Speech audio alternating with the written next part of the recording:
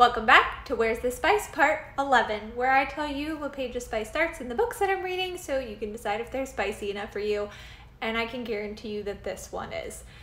I just finished Pucking Around by Emily Rath, and this book was absolutely loaded with spice. I have notes because there was so much spice that I can't remember it off the top of my head. So where does the spice start in this book? It starts on page 103 in the physical book. I don't know about the Kindle. And it is chapter 18. From there, it just keeps going. There are 5 different types of, let's call them couplings, 14 total scenes. So I'm gonna list them out here for you. So MF, 4 scenes.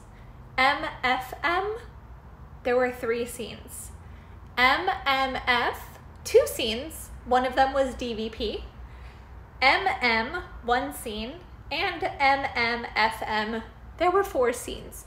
So if you couldn't tell, this is a why choose hockey romance that the spice is like unbeatable in this book. So if you have not read it yet, go read it. If you love spice, you're gonna love this book. It is 700 pages of spice. A lot of these tabs are the spice. So last like chapters and chapters and chapters, you will enjoy it.